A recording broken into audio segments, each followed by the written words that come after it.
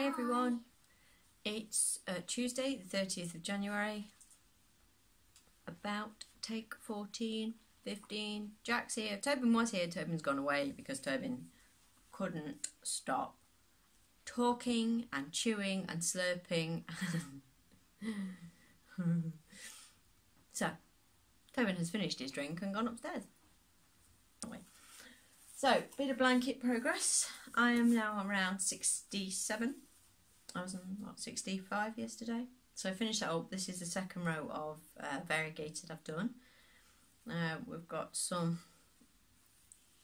if you can see, some front post trebles here. And some shaping, and then it goes to a point here. So I am now delivering this on Saturday to Paul's gran. It's not for his gran, it's for some relative sort of further down the line, I'm not sure. But I mean, I can't even get it in, a quarter of it now. It's big, it's heavy, it's lovely. So yes, I need to get this finished, hopefully by about Thursday, I would think, so I can get it washed. And I'm not going to be able to block it because I haven't got mats enough or floor space enough in a room that won't get used. So unless I lay it out all day Friday, excuse me, sore throat. Sounds a little scratchy then. So yes, I need to put some. I would say put some serious work into it, but I kind of call this serious work already. So it's just such a lot of fabric. It's just everywhere.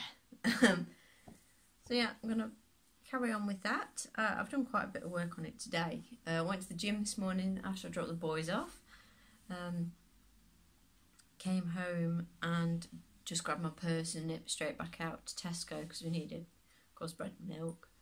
I got Paul some coffee. If anyone in the UK drinks a Zero, like the cappuccino and I think it's the latte as well, sachets, they're on half price. It's £1.50 at the minute.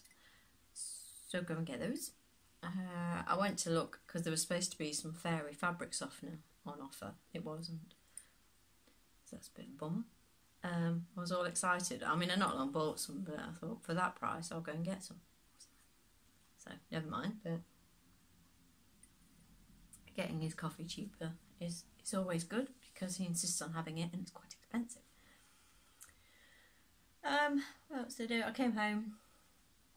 Started crocheting. I think I'm fairly caught up on videos. I watched Catherine Crafternoon Treats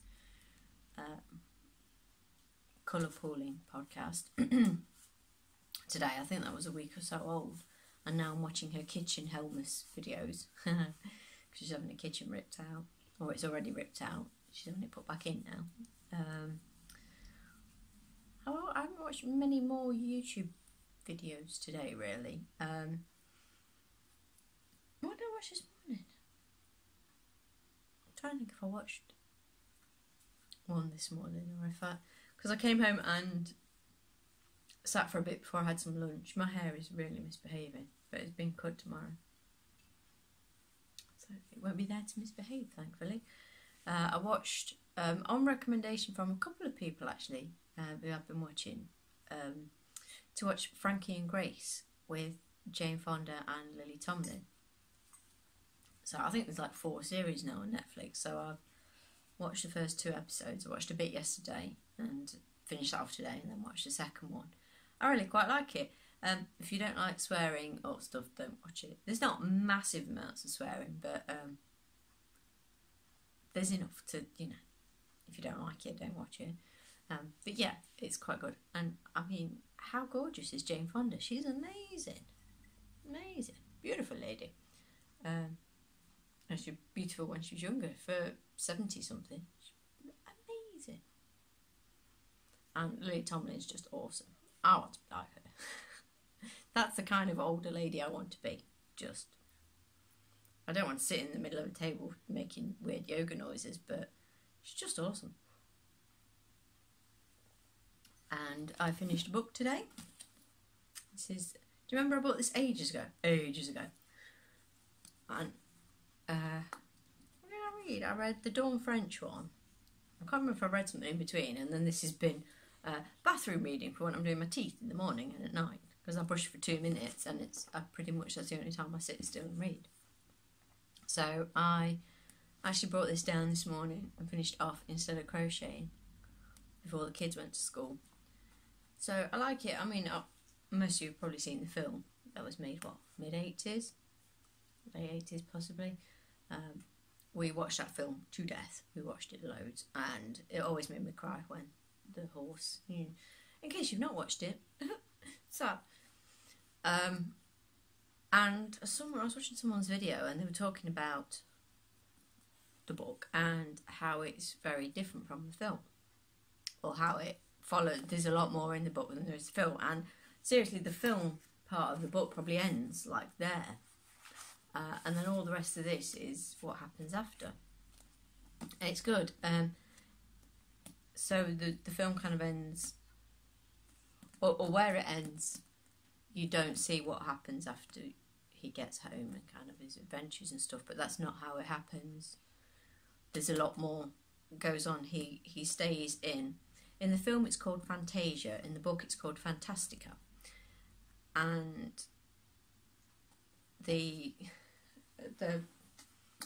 power he gets given from the childlike empress, it takes him on his journey and his wishes and what happens to him and how he gets back to, because obviously he gets all these wishes and he wishes to be someone completely different from the fat geeky kid he was in the human world. So he makes himself strong and brave and blah, blah. And every time he does that, he loses a part of his memory, and then he can't go back, and he has to sort of learn to love who he was in the human world, and that's how he'd get back. And if not, he'd be lost forever. So it's very good. You can see why they adapted it. I don't quite know why they cut off so much of this, whether they plan to, make more. I know they've made Neverending Story 2 and 3, but it's not. No, it's not this. But yeah, there's lots of cool creatures in it and stuff, so I could see that would have been great fun to do. Probably quite hard, but it would have been fun. So yeah, finished that. So I need to finish reading Randy's book on my Kindle. I'll link to Randy's author page and stuff on Amazon, so go check her out. If you're you read the synopsis of her books and see if that's something that appeals to you. I can't think how far I am. I'm probably about 30-40% into the first book. I'm enjoying it so far. I need to, I picked another book to go in the bathroom. I started reading the 7th Skullduggery Pleasant book, but I just finished reading the 6th, and I think I needed a break. That's what I'd read in between, a Skullduggery book, but I needed a bit of a break before reading another one straight away, so went on to Neverending Story. So I picked that up again. I do like Skullduggery Pleasant. And Tobin's read 1 or 2, I think, now. I think I've got up to book 8, so he'll be well away. He's just finished another of his library books. Well, he's finished 2 actually, then he's finished another couple of books at school. Because he had, they test them, excuse me, on their reading age. And he's 9 years and 4 months. Actually, it's 9 years and 5 months today. And his reading age is 10 years and 11 months or something like that. So he's doing really well.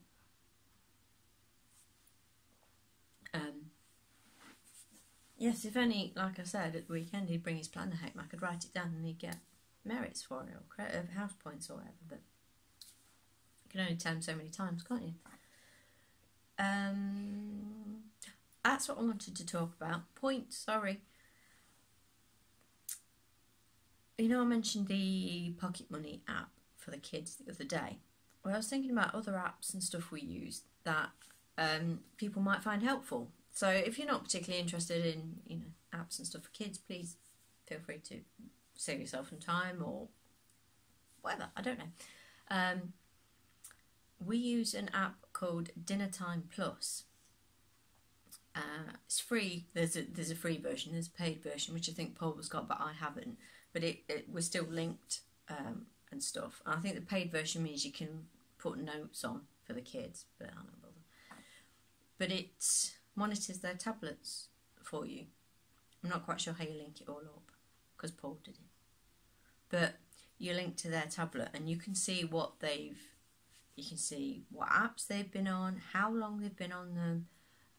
You can set time limits. You can pause it so it just stops their tablet and sort of says, take a break. And with Paul's paid version, you can put, you need to do this, or, you know, come down or whatever. But I find pausing their tablets is enough to make them appear. My tablet's not working. Yeah. So they have a time limit set on theirs per day. And then it's quite handy for when they go, but I haven't reached my limit, I haven't been on it for that long. And you go into your app and go, actually, you were on YouTube for this long, you're playing this game for that long. It's really handy. So I'll put a link below.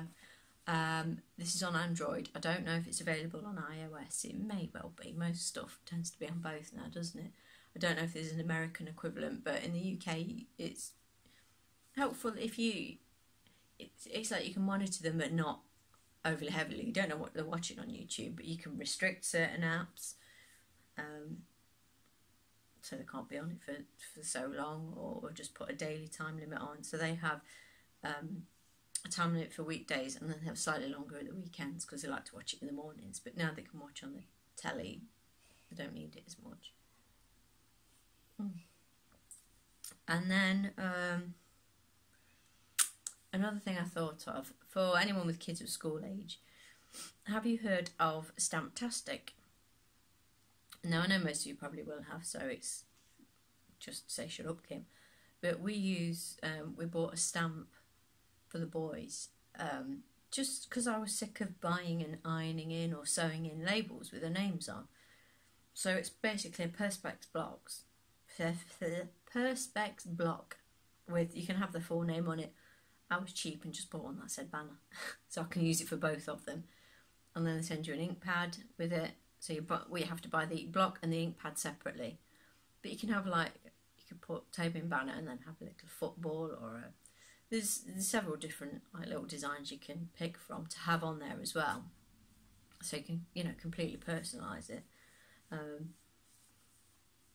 And the ink pad, and I think I paid, well, I got it when it was on offer, but I think the blocks themselves are about £10, and then the ink is £12 or something like that. But then I got some money off it.